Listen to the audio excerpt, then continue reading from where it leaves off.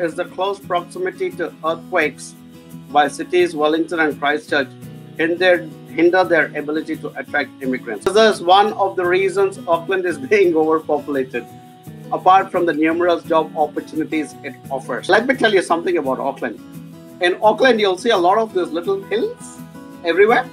So there is one hill called Mount Eden. There's one hill called Mount Wellington.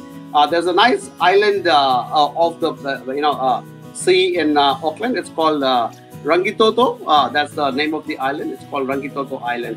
So all around Auckland, you'll see these little hills and like cones and all that. Guess what they are? They are all old volcanic cones. And apparently, Auckland has got 50 or 60 of them.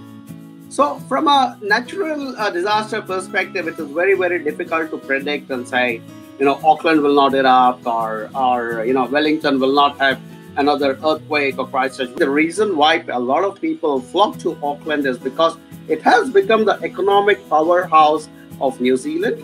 So like in, a lot of big country, a lot of cities in the world, in America, New York would be the center of gravity for practically everybody on the East Coast, and on the West Coast, probably it will be Los Angeles, which is like the center of gravity. So I think each country develops these big centers of economic power, like Mumbai in India, for instance, and that is why certain cities tend to get overpopulated, like Auckland is, for instance.